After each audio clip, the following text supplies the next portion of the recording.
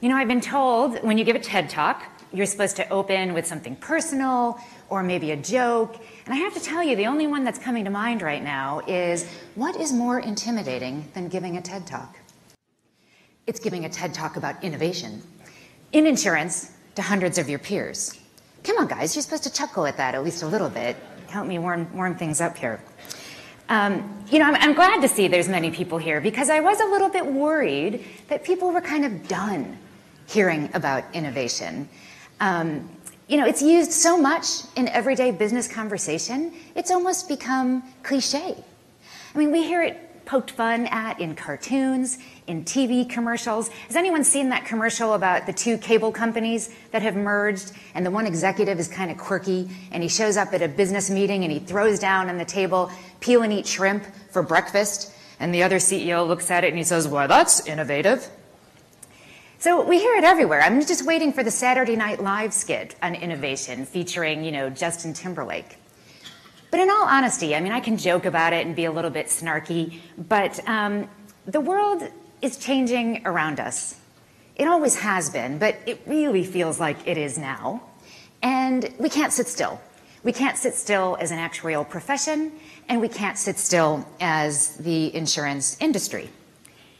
So I want to talk about this quote. It's one of my favorite quotes from Bill Gates. You know, we always overestimate the change that occurs in the next 2 years, but we tend to underestimate the change that will occur in the next 10. And Mr. Gates tells us not to be lulled into inaction. So I just want to flash a few pictures here to remind us. These are things we talk about now that I'm not sure we were talking about 10 years ago, at least not the same way we do now. So this is a good demonstration of how much change does occur in 10 years. You know, now that we're talking about drones outside the military, we're talking about ride sharing, big data, right? About cyber attacks, robotics, Internet of Things. I don't think we even had the acronym IoT, Internet of Things, 10 years ago. So what does it mean that we need to be innovative, right? What is this call to action? The first point I want to make is that I don't think companies innovate. I think people innovate, right? People generate new ideas, and people have the passion to see those through the implementation. Yes, our companies sponsor and fund and are the organization around our innovation, but it all stems from people. And I also think innovation isn't limited to a small number of people. You know, those people who wear black turtlenecks and have little glasses.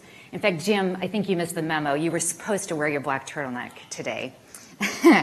So I think any of us can be an innovator. It's not about being born smart and creative and maybe lucky. I think there is an underlying process to innovation, and I think there are some ingredients to it that help break down and help us understand what really lives under the covers of innovation. So I want to focus on three things. Innovation in insurance. What are some skills and attributes of innovators that we can all emulate?